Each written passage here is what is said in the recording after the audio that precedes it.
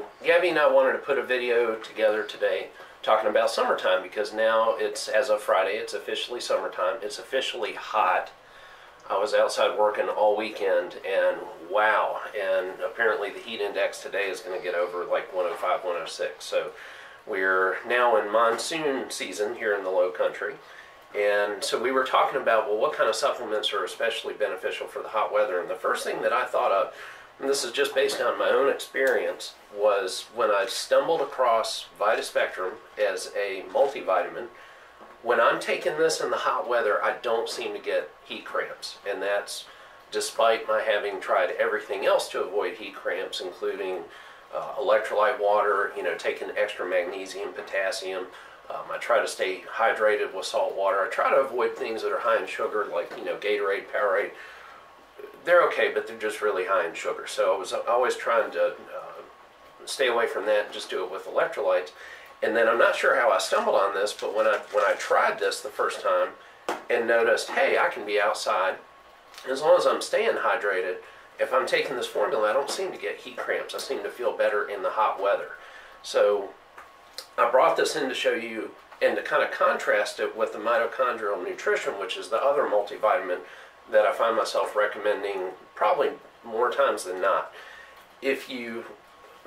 So the good with Vitaspectrum, there's something in this formula. I'm not sure if it's the vanadium or some of the other things that this has that this doesn't, that just seems to work really well with me.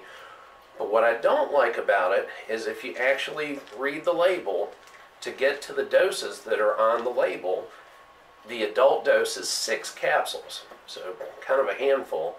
And then in 6 capsules, you're only going to get 1,000 units of D. There is no K2 in this formula, so you really ought to add additional K2 on top of it. It does not have a mixed vitamin E, so it would be good to add tocotrienol on top of it. And so that's kind of my complaint. And when I'm taking this, a lot of times I'm not even taking all 6 capsules. Sometimes I'll just do 3 or 4. And I tend to just do this in the hot weather summer months. Contrast with the mitochondrial nutrition multi, which in 2 capsules, so if you actually read the back, the serving size is 2 capsules.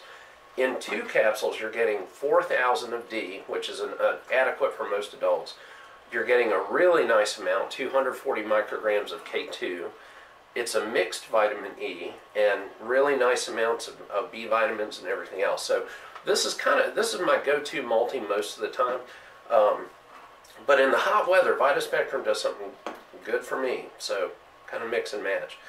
We also have Vitaspectrum in a powder. There's a berry flavor and I think a citrus flavor. These are usually more for kids, and there is a little bit of a difference. You can kind of read the label as far as how much per scoop. But we just thought with the hot weather and now that we're in summer, I would talk a little bit about Vitaspectrum.